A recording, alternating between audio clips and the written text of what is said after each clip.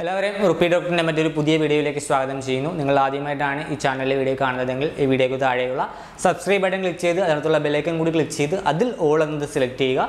ഇന്നത്തെ വീഡിയോയിൽ ആയുഷ്മാൻ ഭാരത് ഇൻഷുറൻസിനെ കുറിച്ചാണ് സംസാരിക്കുന്നത്. ആയുഷ്മാൻ ഭാരത് ഇൻഷുറൻസിനെ പറ്റി നമ്മൾ മുമ്പൊരു വീഡിയോ ചെയ്തിരുന്നു. പക്ഷേ അത് ഈ ചാനൽ തുടങ്ങിയ സമയത്തായിരുന്നു നമുക്ക് വീഡിയോ ഷൂട്ട് ചെയ്യാനുള്ള എക്യുപ്മെൻറ്റ്സും കാര്യങ്ങളൊന്നും ഇല്ലായിരുന്നു. അതുകൊണ്ട് തന്നെ വോയിസ് ഒന്നും അത്ര ക്ലിയർ ആയിരുന്നില്ല.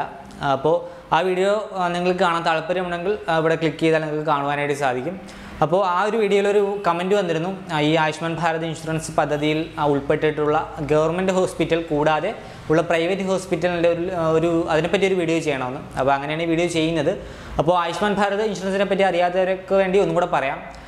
നമ്മൾ പണ്ട് തൊട്ടേ 2008 മുതൽ കേരളത്തിൽ പലതരത്തിലുള്ള ഇൻഷുറൻസുകൾ ഗവൺമെൻറ് നടപ്പാക്കി വരുന്നുണ്ട്.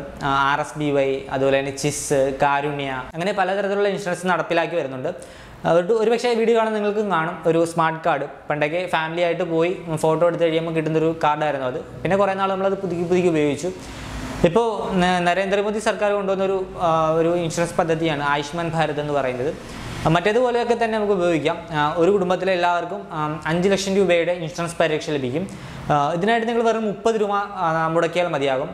പഞ്ചായത്ത് തലത്തിലും മുനിസിപ്പാലിറ്റി തലത്തിലും ഒക്കെ വെച്ച് ഇതിൻ്റെ ഒരു ക്യാമ്പയിൻ നടക്കുന്നുണ്ട്. അവിടെ പോയാൽ നമുക്ക് ഒരു ID പ്രൂഫ് നൽകി 30 രൂപയും നൽകിയാൽ നമുക്കൊരു കാർഡ്, സ്മാർട്ട് കാർഡ് കിട്ടും. പണ്ട് കുടുംബത്തിലെ എല്ലാവർക്കും കൂടി ഒറ്റ കാർഡായിരുന്നെങ്കിൽ ഈ ആയുഷ്മാൻ ഭാരതിൽ എല്ലാവർക്കും ഇൻഡിവിജ്വൽ കാർഡുണ്ട്. പക്ഷേ ഇൻഷുറൻസ് തുക 5 ലക്ഷം ഫാമിലിയുള്ള എല്ലാവർക്കും കോമൺ ആയിട്ടാണ് പ്രൊവൈഡ് ചെയ്യുന്നത്. ഈ ഇൻഷുറൻസ് തുകയിൽ 60% വഹിക്കുന്നത് കേന്ദ്ര സർക്കാരും 40% കേരള സർക്കാരുമാണ് വഹിക്കുന്നത്. നിങ്ങൾക്ക് ഇന്ത്യയിൽ എവിടെയുമുള്ള ഇതിൽ അഫിലിയേറ്റ് ചെയ്തിട്ടുള്ള ഗവൺമെൻറ് ഹോസ്പിറ്റലും പ്രൈവറ്റ് ഹോസ്പിറ്റലും നിങ്ങൾക്ക് ചികിത്സ തേടുവാനായിട്ട് സാധിക്കും. ഇന്ത്യയിൽ സംസ്ഥാന ഭരണ പ്രദേശം കൂടാതെ കേന്ദ്രഭരണ പ്രദേശത്തുള്ള ഇതുപോലുള്ള ഹോസ്പിറ്റലിലും നിങ്ങൾക്ക് ചികിത്സ തേടാം. ജസ്റ്റ് ഒരു ID പ്രൂഫും നിങ്ങൾ ഈ എടുത്ത ഈ ഒരു ഇൻഷുറൻസ് കാർഡ് പ്രൊവൈഡ് ചെയ്താൽ മതിയാകും. നിങ്ങൾക്ക് ഹോസ്പിറ്റലിൽ കിടത്തി ചികിത്സ ഉൾപ്പെടെയുള്ള എല്ലാ കാര്യങ്ങളും ഈ ഒരു ഇൻഷുറൻസ് കാർഡ് ഉണ്ടെങ്കിൽ പൂർണ്ണമായും സൗജന്യമായിട്ട് ലഭിക്കും. അപ്പോൾ ഇതാണ് ആയുഷ്മാൻ ഭാരത് പദ്ധതിയെ പറ്റിയുള്ള ഒരു ചുരുങ്ങിയ രൂപം എന്ന് പറയുന്നത്. നിങ്ങൾ ഇതുവരെ എടുത്തിട്ടില്ലെങ്കിൽ നിങ്ങളുടെ നഗരസഭ അല്ലെങ്കിൽ നിങ്ങളുടെ പഞ്ചായത്താണെങ്കിൽ പഞ്ചായത്തിൽ പോയി തിരക്കുക. ഇനി ആയുഷ്മാൻ ഭാരതിൻ്റെ ഫോട്ടോ എടുപ്പ് എപ്പോഴാണ് നടക്കുന്നതെന്ന്. ഒരു മാസത്തിൽ 2-3-4 ദിവസമൊക്കെ ആയിട്ട് ഒരു പഞ്ചായത്തിലും വെച്ച് ഇങ്ങനെ നടക്കാറുണ്ട്. അപ്പോൾ നിങ്ങൾ നേരെ പോയി പറഞ്ഞ പോലെ 30 രൂപയും ഒരു ID പ്രൂഫും കൊടുക്കുകയാണെങ്കിൽ നിങ്ങൾക്ക് ഇതിൽ ജോയിൻ ചെയ്യാനായിട്ട് സാധിക്കും. തീരെ പാവപ്പെട്ട അവർക്കുള്ള ഇൻഷുറൻസ് പരിരക്ഷയായിട്ടാണ് ആയുഷ്മാൻ ഭാരത് ഇൻട്രൊഡ്യൂസ് ചെയ്തത്. പക്ഷേ കേരളത്തിൽ വരുമ്പോൾ അങ്ങനെ ഈ കേന്ദ്രത്തിന് മാനദണ്ഡം വെച്ച് നോക്കുമ്പോൾ കുറച്ച് ആൾക്കാർക്ക് മാത്രമേ ഈ ഒരു ഇൻഷുറൻസ് കിട്ടുകയുള്ളൂ. ബാക്കിയുള്ള ഭൂരിഭാഗം ആൾക്കാരും ഇൻഷുറൻസ് ഒന്നും ഇല്ലാതെ ജീവിക്കേണ്ടതായിട്ട് വരും. അപ്പോൾ അങ്ങനെ ഒരു പ്രശ്നം വരുന്നതുകൊണ്ട് കേരള സർക്കാർ ഒരു കാര്യം ചെയ്തു. ഇതിനു മുമ്പുള്ള ഇൻഷുറൻസ് പദ്ധതിയിലൊക്കെ ഉള്ളവരെ, അതായത് ഒരു മിഡിൽ ക്ലാസ് ഫാമിലിയിൽ ഉള്ളവരെ വരെ ഇതിലേക്ക് ജോയിൻ ചെയ്യിപ്പിക്കുന്നുണ്ട്. അപ്പോൾ അങ്ങനെ വരുമ്പോൾ അവരുടെയൊക്കെ ഭൂരിഭാഗം പൈസയും വഹിക്കുന്നത് കേരള സർക്കാരാണ്. മറ്റേ 60% കേന്ദ്ര സർക്കാർ വഹിക്കുന്നുണ്ടെങ്കിൽ അതിനേക്കാൾ കൂടുതൽ ഇവരുടെ കാര്യത്തിൽ കേരള സർക്കാർ വഹിക്കുന്നുണ്ട്.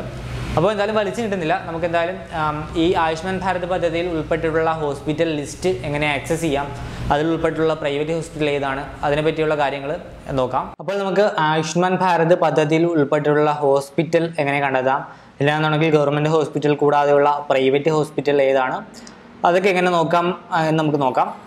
അതിനായിട്ട് നമ്മൾ ആയുഷ്മാൻ ഭാരതിൻ്റെ വെബ്സൈറ്റിൽ കയറേണ്ടതായിട്ടുണ്ട്. pmjay.gov.in എന്നതാണ് വെബ്സൈറ്റ് വിലാസം. ലിങ്ക് ഞാൻ താഴെ കൊടുക്കുന്നുണ്ട്. അപ്പോൾ നമുക്ക് ഇങ്ങനെ ഒരു വെബ്സൈറ്റ് ലഭിക്കും. അപ്പോൾ ഈ വെബ്സൈറ്റിൽ ആയുഷ്മാൻ ഭാരത് പദ്ധതിനെ പറ്റിയുള്ള പൂർണ്ണമായ വിവരം നമുക്ക് ലഭിക്കും.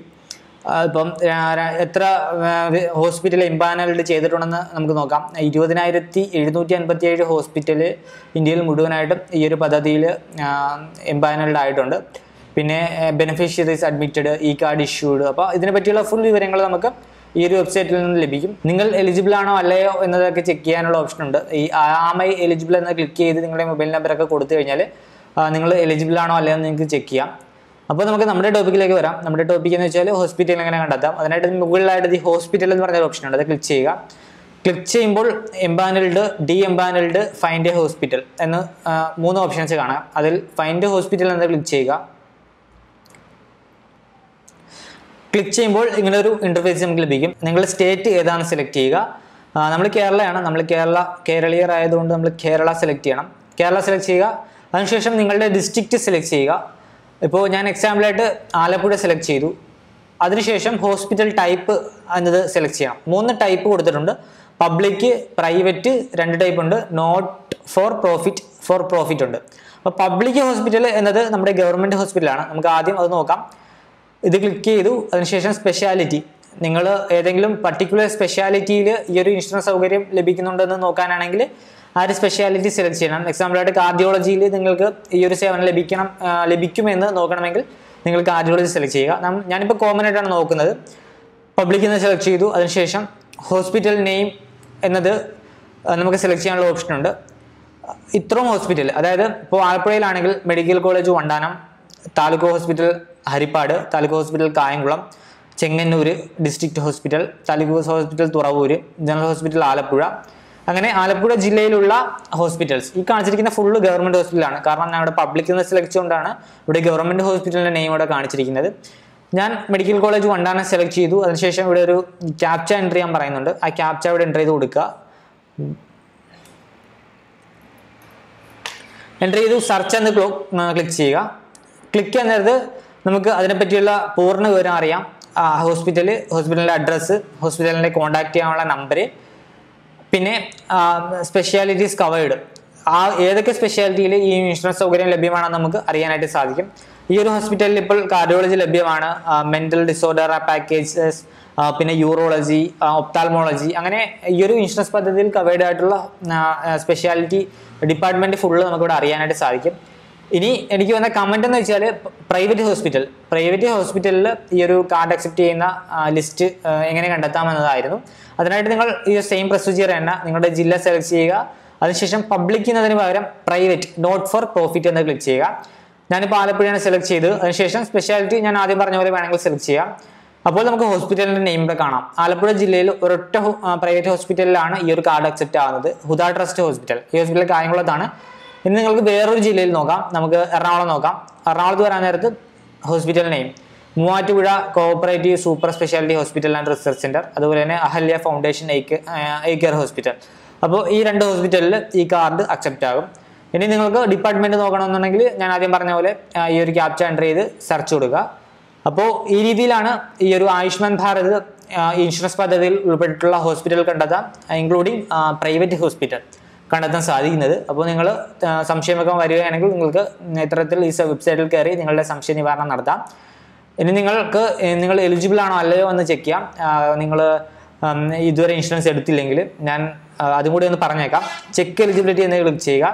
അപ്പോൾ നിങ്ങളുടെ മൊബൈൽ നമ്പർ എൻ്റർ ചെയ്യാൻ വരും. മൊബൈൽ നമ്പർ എൻ്റർ ചെയ്ത് കൊടുക്കുക. അതിനുശേഷം ഇവിടെ ഒരു ക്യാപ്ച കോഡ് കാണാം.